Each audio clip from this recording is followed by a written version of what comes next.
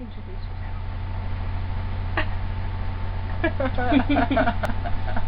I'm Jill. Really?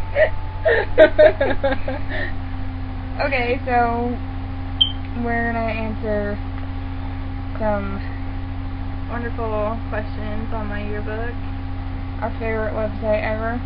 Oh yeah, And the first one is in the baby section. of course. My personal favorite. I wonder So. why. Shut up. Anyway. This girl, Shorty Boo, she's pretty interesting looking. So Jill, read the post. Okay. When a boyfriend finds out his girlfriend is pregnant, they leave the girl. It's the guy's fault she got pregnant because he didn't use a condom, yet it's her fault for saying no or asking their parents for the pill. Honestly, it's every hard to take care of a baby at a young age, and I know for a fact. I had a daughter myself at 15. My life was ruined. No parties, no going out with friends, no movies, nothing but school and my daughter. My parents were mad at me, but I couldn't give her up at all. But then a tragedy happened and I lost her. What I'm most saying is, young girls, please keep your legs closed or use protection. It's not worth getting pregnant at a young age.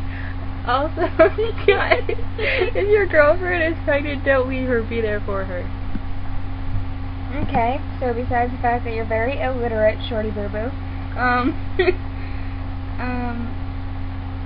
I just want to say that I don't condone to teen pregnancy at all, but I am one myself.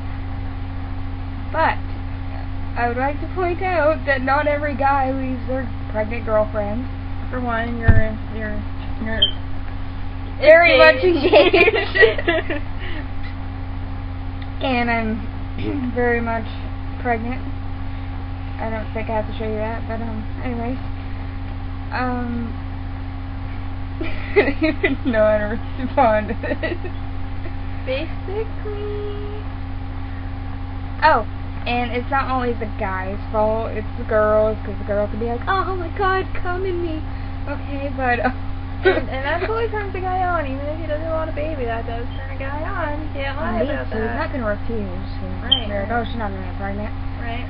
But condoms, even if you use them, you can still get pregnant using condoms. Yep, or birth control.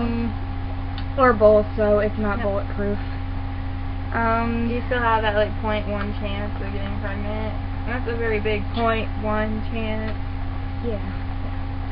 Shorty Boo, I just really I'm curious to know about your baby that you lost, because you don't seem like you've had a baby or been pregnant at all, because I know that me and a lot of other teen mothers would say this and agree to this, but it doesn't ruin your life in any way whatsoever.